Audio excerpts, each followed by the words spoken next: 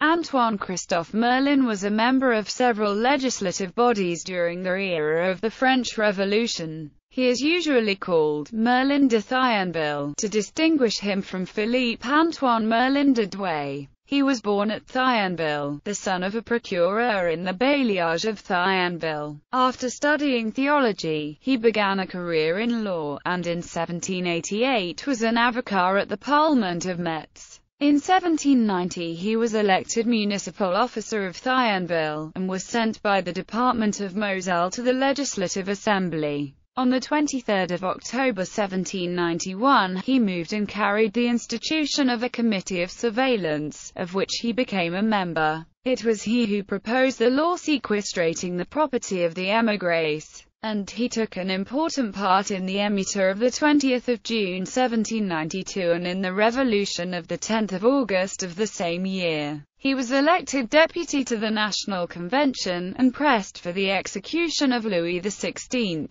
but a mission to the army prevented his attending the trial. He displayed great bravery in the defense of Mainz. He took part in the Thermidorian reaction which followed the fall of Robespierre, sat in the Council of 500 under the Directory, and at the coup d'état of the 18th Fructid law demanded the deportation of certain Republican members. In 1798 he ceased to be a member of the Council of 500, and was appointed Director General of Posts, being sent subsequently to organize the Army of Italy. He retired into private life at the proclamation of the Consulate, and lived in retirement under the Consulo and the Empire.